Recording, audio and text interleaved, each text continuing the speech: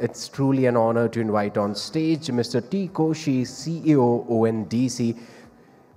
I'll request all of you to kindly join me in welcoming the gentleman on the dais with a humongous round of applause.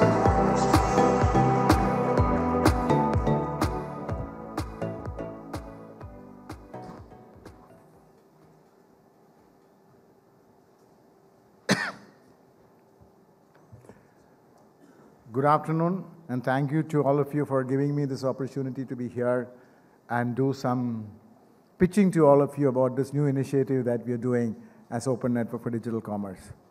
I'm sure most of you who are having very major involvement in the field of commerce, and especially in the field of digital commerce, would have already come across this word Open Network Digital Commerce. And some of you may be aware a little bit about us, because we are also a startup, just few months old, and a startup that has never been attempted anywhere in the world, as a very unique initiative happening in India. So I'm not going to explain in detail how ONDC work. In a short time, I think it'll be terribly boring for you. And if anybody of you are not so familiar with how it works, I will request that you just log into ondc.org. There's a nice 8 minutes video. It won't take too much of time to sort of nicely explain what we are attempting. So what I'll do in the next 10 minutes is to sort of throw out some ideas to you as the entrepreneurs, especially who are taking very exciting positions in the digital world by establishing your own channel for the direct consumer access. Today, if you look at the world of digital commerce, these are mostly the domain of walled gardens.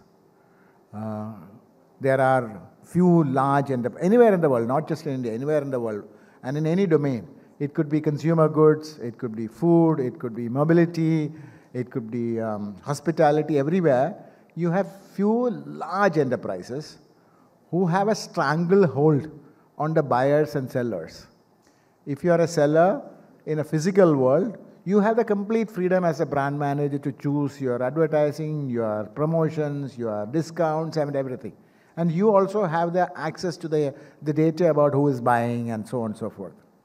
Whereas if in the digital world, that option is very, very limited. There are few large players who have a stranglehold on very large, probably 80-90% of the market.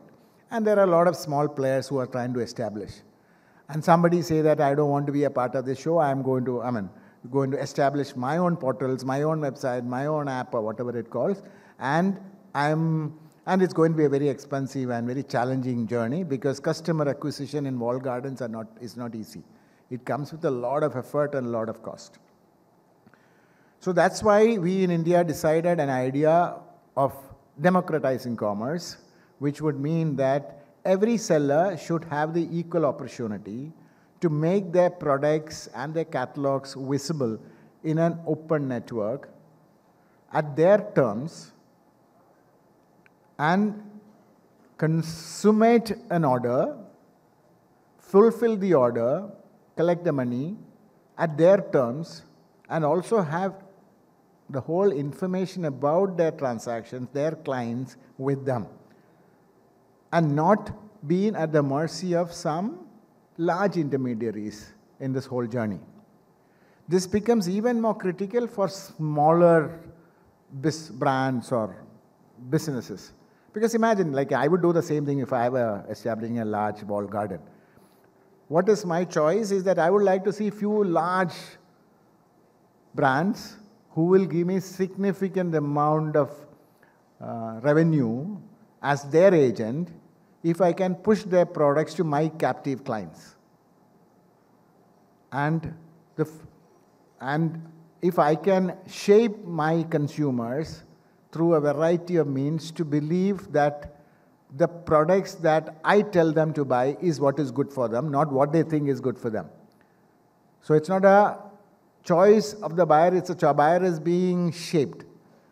Whereas the brand manager would like to come and say that I would like to come and present my case, my product, the benefits of my product to this larger audience, everybody equally, and get acceptance based on what I offer, not based on any other enticement somebody else is giving or so on, so on, so on and so forth.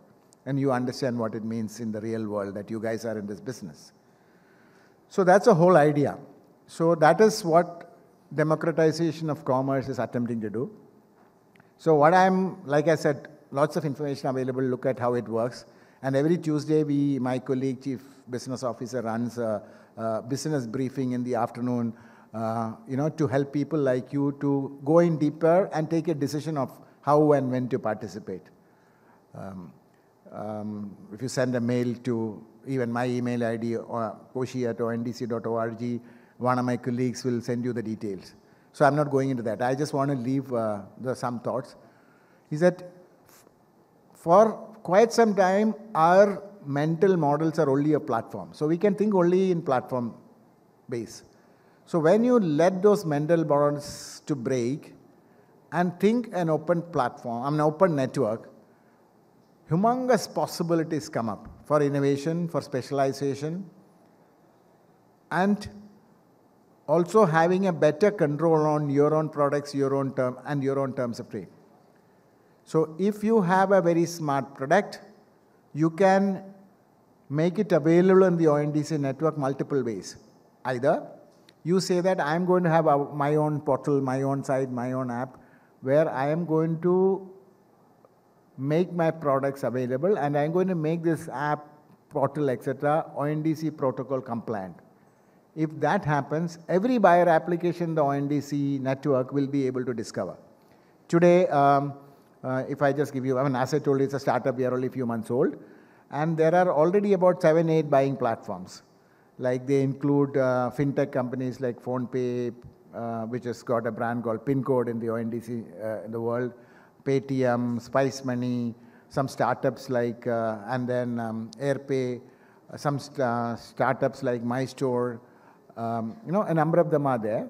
And a number of them are almost in the verge of being launched.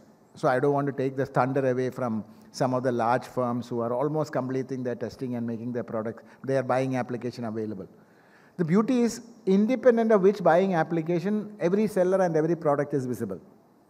So if all of you, the champions of D2C business, can take a call at the most inexpensive way that you are going to make your products visible in this network by making your portal ONDC protocol compliant. I'm sure that all of you are familiar with making the UPI protocol compliant for the payment side, because that's one more very well accepted channel for collection of money, in addition to your cards and in addition to your banking. So similarly, this will become one more obvious channel for commerce. As I said, this is too early in life, so we are only building up volume. So if I just tell you the kind of progress that we saw, when we started, after testing, alpha testing, etc., when we started this network visible to the larger crowd, to begin with in Bangalore, in January, if I tell you, we had about 800 merchants doing about 50 transactions a day.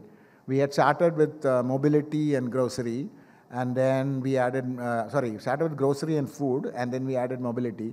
Mobility was even still there only in 2 towns, Cochin and Bangalore. If in the last 6 months we saw humongous adoption, even adoption between the segments were different. So if I tell you, from 50 transactions a day, we've reached about 80 to 90,000 transactions a day. With mobility, the one that really went through the roof on peak days, going up to 60, 70,000 transactions a day. And the retail doing peak days, 30 to 40,000 transactions a day. So that's a kind of, and good days that, and bad days 20,000, 15,000, and so on and so forth.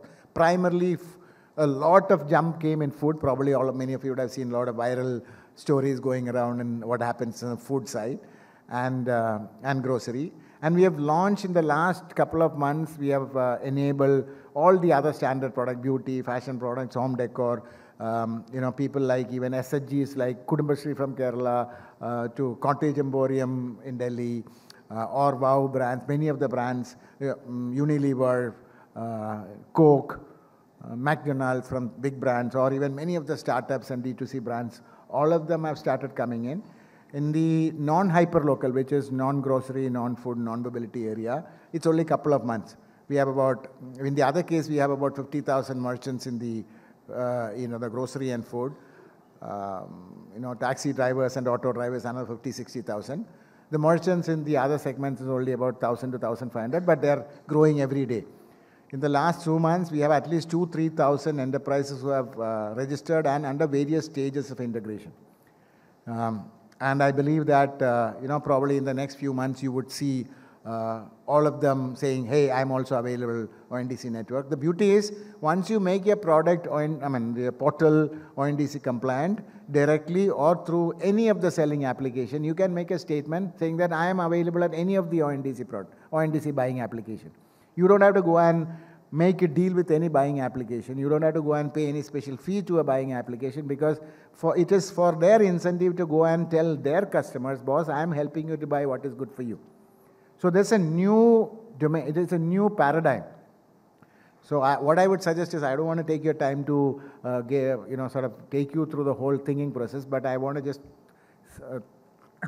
leave a seed in your mind to say that when you plan your D2C strategies, keep this in mind, the world is changing. And this is and this is not just for B2C, it could be B2B, it is not just product, it's got services. And the confidence that comes from me is that I have a lot of brands, from big brands like Unilevers of the world, to large SIs like SAP, etc., are all have started their journey in leveraging the ONDC network. Some of them, in fact, many of them do come and spend workshops with us to see how their supply channel is going to change and how their distribution channel is going to be changed. So this is just, that is just a thought I want to throw at all of you to say that keep in mind that in the next few months and couple of years, this transformation will explode. You would have seen such transformation in our country in the last 10, 15 years. Anything when you start, it starts small. It sort of tickle around about a few months and a year, and then it will, hockey stick growth will start. You saw in Aadhaar, you saw in UPI, you saw in COVID in your vaccination, but that was out of desperation, I suppose. But you saw this happening in every field, and that's why globally India is now coming as a leader in digital transformation. So with this, I would like to close my short pitch to all of you, because you guys are all used to making pitches, because you're all entrepreneurs in the early stages with the confidence, excitement of the products and services that you have, and willing to go and take the risk and be in this and establish yourself for what you are and what you are worth and what are you offering, and not for anything else. Thank you.